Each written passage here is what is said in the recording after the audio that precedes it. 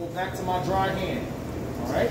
Pick that up, cover it, pick this up, cover it, flip it over. Oh, look at that. Cover it. Chick-fil-A. Cover it, okay? I'm gonna pick that up, look at that. Let's see? Will that come off in the hot grease? What? We're gonna do it. I just turned the fire a little so I can show you. All right? So you got here. All right. See the beautiful piece, all covered all the way. One more time. Wet hand with the wet. All right? We're gonna pick this up. Shake off any excess you got. We're going right in dry, wet into dry. We're gonna season individually. We're gonna make sure. Flip it over, coat it. Okay? If I were to drop this in oil right now, this process is called dredging. Okay? There's a process where you just use flour on something. When you're making chicken fricassee, when we're doing like making a beef stew, and you like have to flour the beef, this process is called dredging. Okay? This is called the breading process because we have breadcrumbs. But if you stopped right here with just flour, it'd be called what, Lee? Fried chicken. It'd be called dredging. What do you mean fried chicken? I said dredging. All right, so we in here again.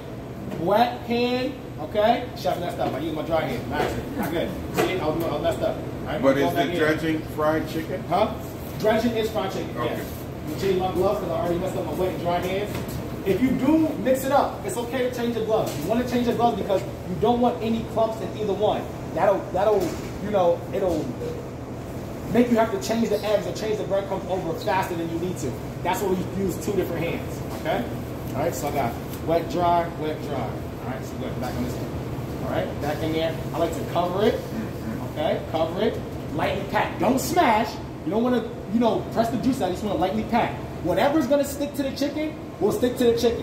Whatever's not going to stick to the chicken will fall off and you want to naturally fall off. But that's why you make sure you bread everything. Okay, so I'll pick it up. Boom. See that? Wow, nice and covered. Stayed on there. Okay. Really good.